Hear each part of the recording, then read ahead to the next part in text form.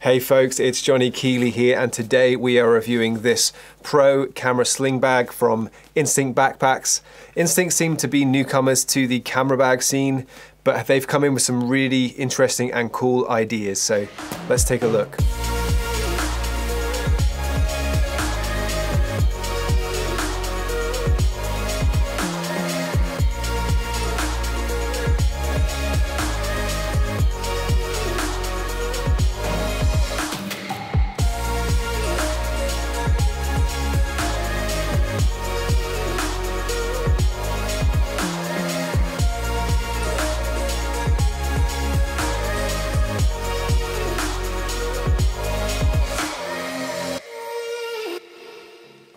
So this is not a sponsored video, but they did send me the bag along with a larger travel backpack as well that I'll be reviewing in the next few weeks. But I would liken this bag to a cool indie band's first album that is a little raw but has some really fresh and interesting ideas. They say this is the first bag ever to have this durable X-Pac sailcloth used on a camera bag. I assume they're referring to the material the bag is made from, which is actually very durable and rigid, which is a positive. It keeps its shape even when empty, which it is right now. So this version of the bag weighs 0.78 kilograms and is 31 centimeters by 20 centimeters. There is another version of the bag which is slightly lighter, I think, but it's made of a different material which is not quite so strong and rigid. They say the bag can hold a mirrorless camera with 3 lenses or a foldable drone, probably with some accessories. On the outside, it can hold a tripod and a water bottle, probably on each side, to be honest. We'll test all of that out in a minute, along with whether it can hold this, the 70 to 200. They don't say it can, but I think it probably can. One thing that's really nice is it can also hold an 11-inch tablet. I usually edit with the iPad Pro here, which I think is like 12 inches or something like that. But I do have this old iPad 4, which is similar size to an iPad Air, things like that. And this just goes in the bag there, and it has a little bit, so you can see it just goes in the bag like that, and you can close it up. So that's pretty cool. That's a pretty big tablet that a little bag like this can carry in its own compartment. So yeah, I like that. So, you know, if you're carrying an iPad mini for your drone shots or whatever, you're going to be absolutely fine with that. So this bag has 2 inner compartments. It has the main one at the top, which we'll look at in a minute, and it has this one at the front. These both have these sort of rubberized, weatherproof zips on them, which look really high quality. They're the same as the ones on my Shimoda bag. And inside this pocket, you can see it has one main compartment, and there is just so many other pockets. There's another one here, another one here. So that's sort of 4 sub-compartments that look good for things like, you know, cables and things like that. Has these 2 sort of pen compartments, which would be good for those cleaner brushes and things like that. It also has these sort of elasticated SD card holders, which, you know, I don't really trust these.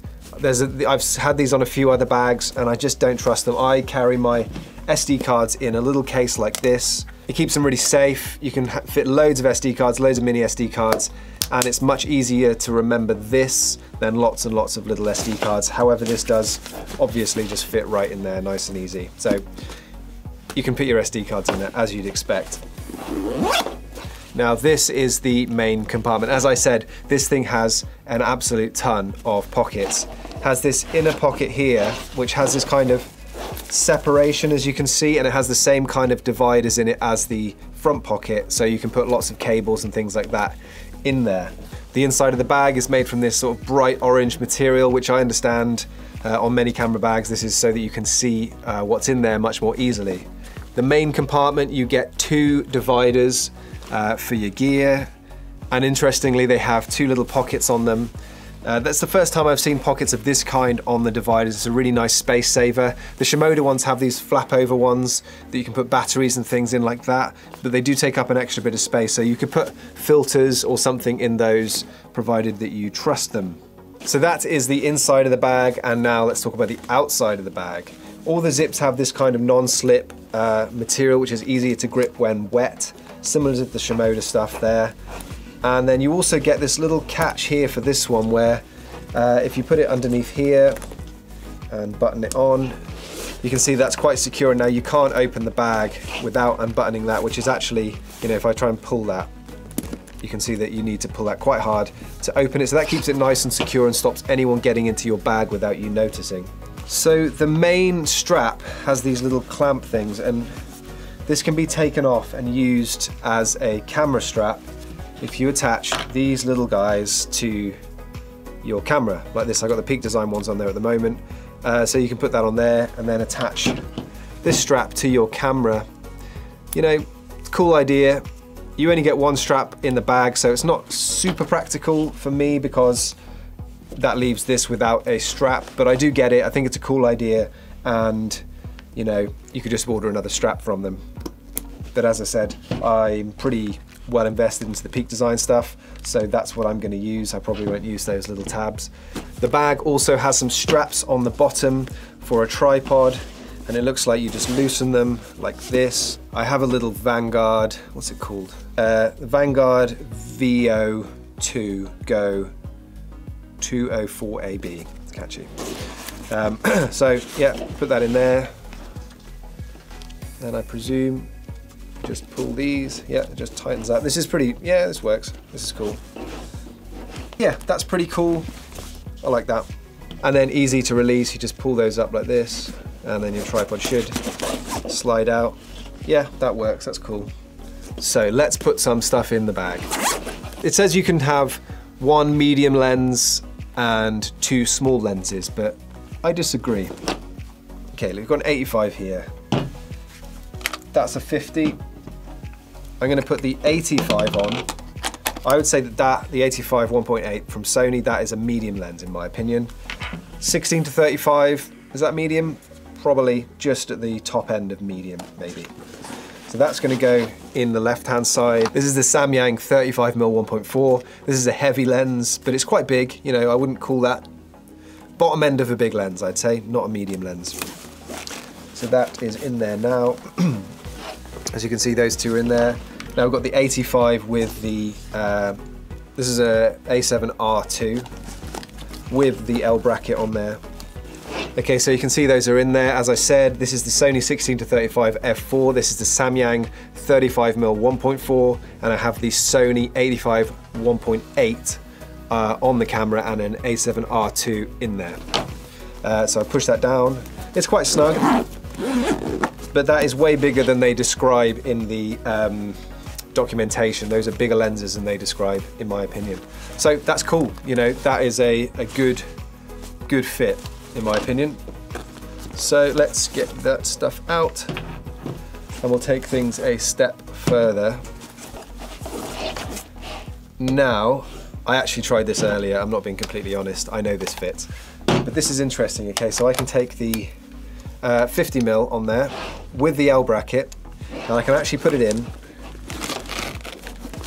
front facing like that. Can you see where that is? So I've got that front facing.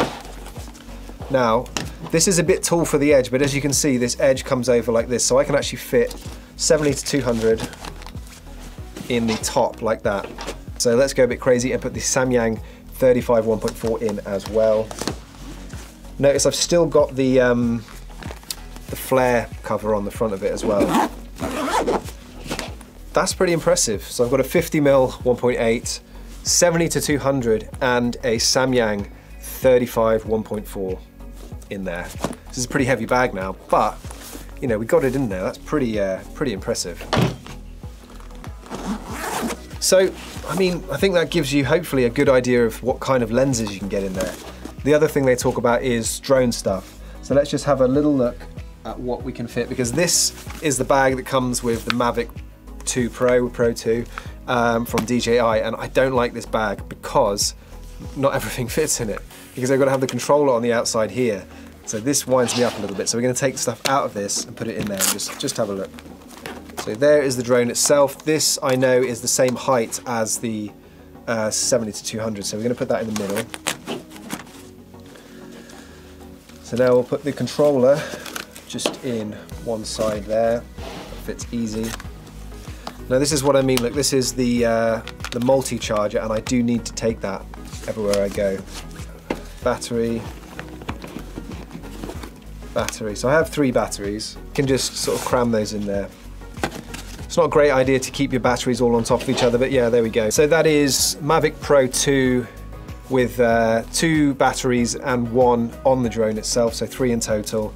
The charging dock for the multi-battery charger, whatever that's called, and the controller in there. So it's pretty good, you know, fits it all in there. Let's just make sure it does up. Little tight, but to be honest, I could probably just push that down a bit. Yeah, I'm impressed. I think this is a bit of a TARDIS, this bag. If you don't know what TARDIS is, just Google Doctor Who. Overall, this bag is packed with great ideas, some more useful than others, and some elements feel a little bit like a prototype, but overall is well thought out, really practical, and its main strength is its toughness and its rigidity. It feels strong and well made, which you would expect from its quite premium price of £128.